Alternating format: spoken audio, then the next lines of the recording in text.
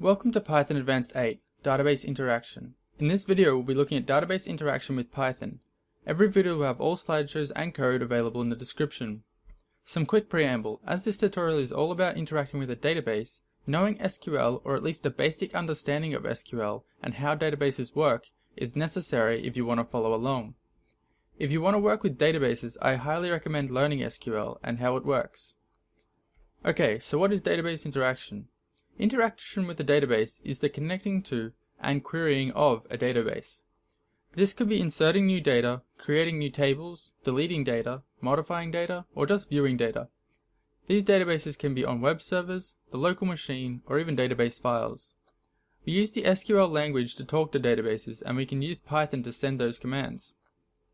This is great for programs that need to store lots of data, scripts that manage or clean up databases, and scripts that back up the database. And there's many more, but for now. Python supports a wide range of databases. Python has written a standard for how a database module should communicate with a database. This means that all the different modules that talk to a certain database all have the same methods. Some of the supported databases are things like MySQL, Microsoft SQL Server, Oracle, SQLite, and many more. Let's quickly have a look at the main methods we use for database interaction. Firstly, the connect method. This is the first method we use when we want to talk to a database. The connect method is usually the only method that will have differences from other modules. Sometimes this method will take an address, a user, and a password. Sometimes it will take an address, a user, password, and database name. And other times it will only just take the database name. Next is the cursor method. This method will return a new cursor object that allows the executing of queries and holds the temporary data. We then have the execute method, which belongs to the cursor object and executes a single SQL statement. Fetch1 method also belongs to the cursor, grabbing the first row of data that is in the current query result. Again, the fetch_all method, like the fetch1 method, however, it returns a list of lists of the current query result. The commit method belongs to the connection object, and it saves any changes made to the database in the preceding queries. The rollback method rolls back any temporary changes made in the preceding queries, pretty much the opposite of the commit method. We then have close, which also belongs to the connection object, and it safely closes the connection. Finally, we have the execute many and execute script. These methods execute multiple queries on the database. One is parameter based and the other is a single script. We'll have a look at this in one of the examples. Okay, let's get ourselves set up. We're going to use SQLite as it comes with Linux and it's simple to install and use. SQLite stores all of its contents in a single file. Okay, so I'll come across to Ubuntu. Now, to install SQLite, we do our sudo apt-get install, and it's SQLite 3. And that'll find it and it will install it, and I've already got it installed, so it told me that it's already installed. Okay, so once it's installed, we can quickly create a database by running SQLite 3. So SQLite 3. And then the name of the database, so we'll call it test.db, and that'll open up SQLite with a temporary file of test.db. Now we can make it save the file if we run a SQL statement, so let's just check the version. So select SQLite underscore version. And then we put some brackets on the end, and then we end it with a semicolon. And this will return the version of SQLite that we're currently running. Okay, now we can exit out of SQLite by typing .exit, and that will exit it out. And now we can look at our directory, so ls-la, and that will show up the new database that we just created called test.db. Okay, so we're now set up. Let's jump onto some code now. So let's create a basic program that just prints out the version of the SQLite database. And we'll call it database test.py. So I'll come back over to Ubuntu and let's create our Python file. So vim, and we'll call it database test.py. Okay. Now inside our program, we'll define our main function. So we want to import SQLite 3, and we're going to define our main. So def main. Okay, so in our main, we're going to create our connection. So we'll call our connection con, and we'll make that equal to SQLite 3.connect. And then we're going to pass in the name of the database. So test.db is the file name. Okay, now we need to create a cursor object. And this cursor object will execute our statements for us. So we'll call it cur, or you could call it cursor, equals con, so our connection, dot cursor. So that'll get a new cursor object for our current connection. We can then use our cursor to execute statements. So cursor.execute,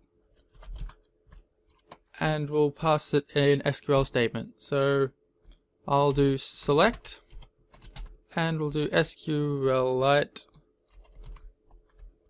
underscore version, and we'll end our statement. Okay, now we've sent our query off to the database. Our cursor will currently hold the result of that query. So to get the result, we need to create a new variable. So we'll call it data, and that equals the cursor dot fetch 1. So that'll fetch the first row in the results, and we can print that out. So print, and we'll do the SQLite version, and we'll add on the data. So that'll print out the current version. And now we'll close off our connection. So con.close. And that's our main written. So we'll write our if now. So if name is equal to main, then we're going to run main.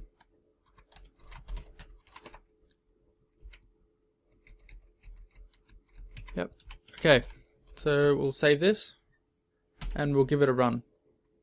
So Python database test.py, and whoop, got an error. Ooh. It's trying to print out something that it can't, so I put string around that.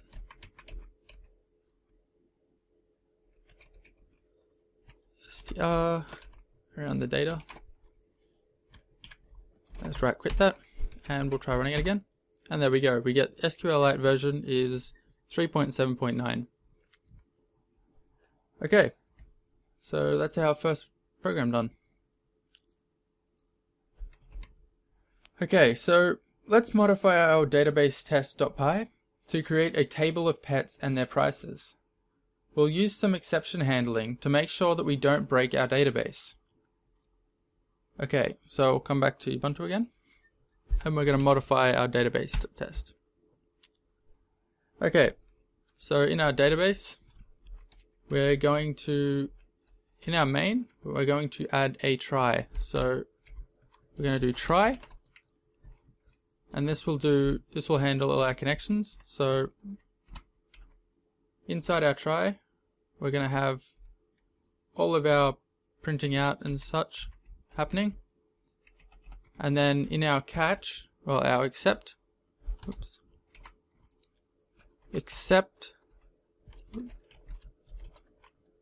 we're going to catch any SQLite 3.errors and any other errors as E. Okay. And now inside our except, if there's a connection open, so if con, we're going to con.rollback. So this will roll back any changes that has been made, because if there's an error, we don't want to do half of the changes if it didn't work. And now, finally, so after the except, finally, we're going to if con, so if the connection is still open, we're going to close the connection. Okay, so now let's go on to our try now. Now, we're going to remove our print statement for the version because we don't need the version anymore. And we can leave all of our cursor and our connects because they work. And we're just going to add some more execute statements.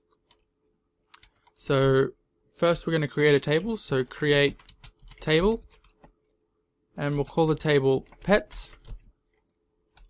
And that will take an ID.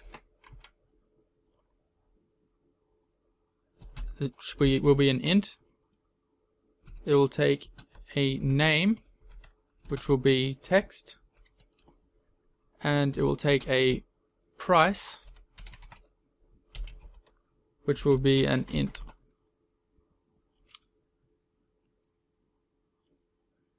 Okay, so that's our create table done. Let's execute some more commands. So cur.execute, and we'll use double quotes this time because we're going to need to use single quotes, and we'll insert into pets, into the table pets, the values 1, and we're going to put in cat, and we'll make it 400. 400. Okay, now let's add in a few more things. So cur.execute, and we'll insert into pets the values, and we'll put in 2, and we'll put in a dog, and the dog can be 600. Okay. So we could add more, but what we'll do is we'll just add only 2 this time, and we'll use the con.commit. So we want to commit all the changes that we've made. Now we can use our cursor again, so cur.execute, and we'll just check that everything's been added in correctly, and we select star from pets, which means it'll select everything it can from pets. And then instead of just using fetch 1, what we'll do is we'll use fetch all.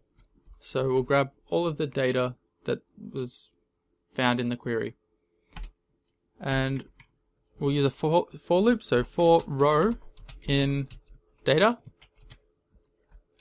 we're going to print the row. Okay, so this is our exception handling. So if there's any errors while creating the table or inserting data into pets, it will roll back any of the changes. And we could also add a print statement here. So we could do, after it's rolled back, we could print out going, there was a problem with the SQL. Okay. Now if we save this, we can run it. So Python database test, and as you can see, it's created a table and it's added in 2 items, cat and dog, for 400 and 600, and it's been able to select that and print it out. Okay, cool, so that works. So let's go back to the slides. Now let's look at making multiple queries.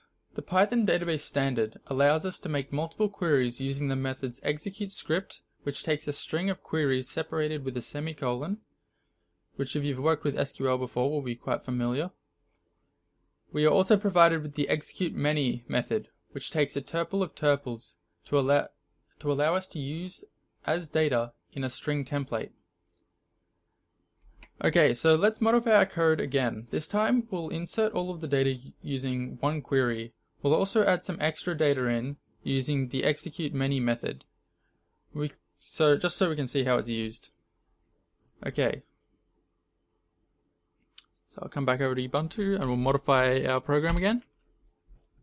And this time we're going to change our execute statement and we'll make it execute script. So this will execute a script. And what we'll do is we'll use triple quotes to make our string continue until it hits another triple quote. And we'll put that ending after the dog is entered. So do triple quotes there. And we're going to need to remove our execute statements. So we can remove these and we'll just tab it back in. And we need to remove all of our end brackets and put semicolons instead.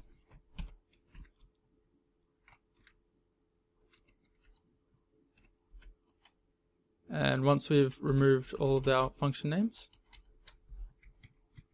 we should get something that looks similar to this, where we have all of our data being added in just the one script, and it creates the table as well. We'll also add a statement at the start, so we'll knock our create table down, and we'll add a statement at the start here that's drop table if exists pets. So because we've already created the table, we don't want to have an error where it tries to create the table again when it already exists, so we'll drop the table if it exists. Now let's add some more data in, but this time we'll use a tuple of tuples. So we'll create a tuple called pets, and we'll make that equal to a tuple, and we'll make the data 3 and a rabbit, and we'll make the rabbit 200, and we'll do 4 and we'll make that a bird, and we'll make the bird 60, and we'll add one more in and we'll make it a 5, and we'll make it a goat, and we'll make the goat 500. Okay, and we'll close off that tuple. Now we've got a tuple of data, we can use the cur.executeMany method, which takes a template SQL, so we can use insert into pets values, and then inside our values brackets we can do question mark for the first placeholder, comma, question mark for the second placeholder, and question mark again for the third placeholder, and we can close that template off. Then as a second parameter we can pass in pets, and this will execute many statements using all of the values in pets. And now we can commit, and we'll select all, and we'll fetch all, and then we'll print the data back out. So let's save this and we'll have a look at adding how it adds more things into our database. And we'll try running it again, and this time we get all of our data has been added, and we get cat, dog, rabbit, bird and goat, and they've all been added to the one table. So that's a useful tool, using the execute many and storing all of your data in a tuple. Okay, so I'll come back to the slides here. Some notes to keep in mind is that most databases have their own module. However, this code should work on all of them. Only the connect method might change. When executing statements, avoid using the % operator for inserting variables into your strings, as it can be abused. Rather, just put the string into a single tuple and use the optional parameter for the parameterized queries. I hope you now have an understanding of how to talk to databases using Python. Feel free to leave any questions in the comments and I'll do my best to answer them. Next, we're going to cover C extensions. Thanks for watching.